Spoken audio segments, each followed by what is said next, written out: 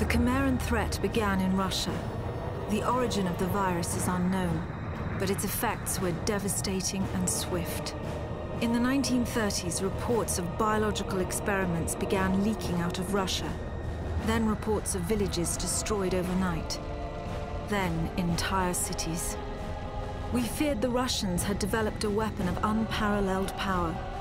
The truth was far worse. The Chimeras stayed sealed within Russia for over a decade. Then, in 1949, they launched an attack that overwhelmed all of Europe in a matter of weeks. For several months, we thought England was safe. But in October of 1950, the Chimera burrowed under the Channel. We had prepared for them, but in 3 months' time, the war was lost. We abandoned the cities to the Chimera and retreated to scattered military bases and outposts. The Chimera had won. On July the 11th, 1951, the Americans launched an assault on the eastern coast of England. On the second wave of that assault was a sergeant named Nathan Hale. The actions of that soldier have become a matter of both scrutiny and myth.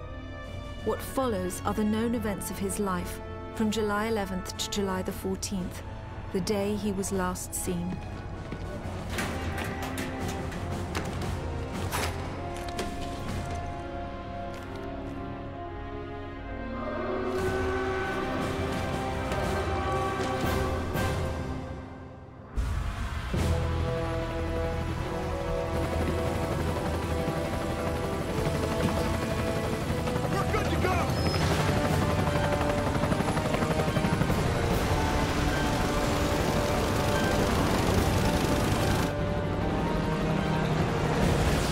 Soldiers had no idea what they would soon be facing. The US government had sealed its borders in 1950. Radio waves and newspapers became state property. Only the highest levels of their government knew the truth. The operation was an exchange. The Americans were bringing supplies and tanks into York. We were giving them our one secret weapon, something we could offer that they couldn't build themselves. I was the commander of the convoy team that was to meet the US soldiers. We were ambushed in Manchester on the way to the rendezvous. There was no way to warn the Americans.